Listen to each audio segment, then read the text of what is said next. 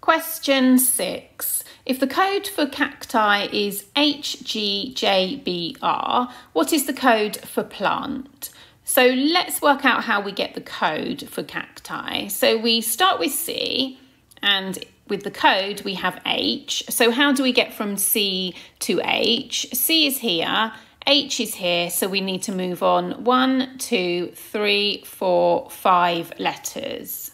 Then we have A and we have G. So how do we get from A to G? A is here, G is here, so we need to move on 1, 2, 3, 4, 5, 6 letters.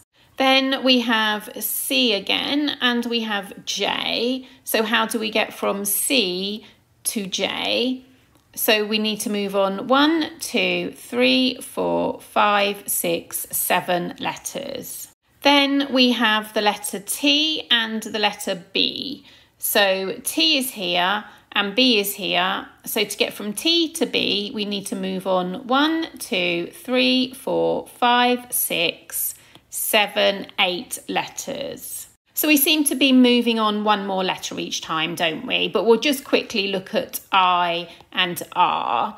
So I is here, R is here, so we need to move on 1, 2, 3, 4, 5, 6, 7, 8, 9 letters. So we're definitely moving on one more letter each time, starting with moving on 5 letters. So now let's work out the code for plant. So we have P, and the first thing we need to do is move on 5 letters.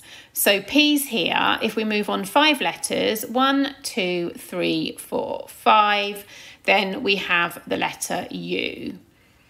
Secondly, we have L. So L is here, and this time we're moving on 6 letters. So 1, 2, 3, 4, 5, 6 brings us to the letter R. Then we have the letter A.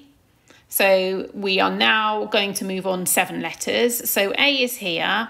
If we move on 7 letters, 1, 2, 3, 4, 5, 6, 7, we have the letter H.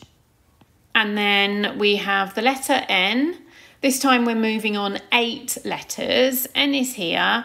So if we move on 8 letters, 1, 2, 3, 4, 5, 6, 7, 8, we have the letter V.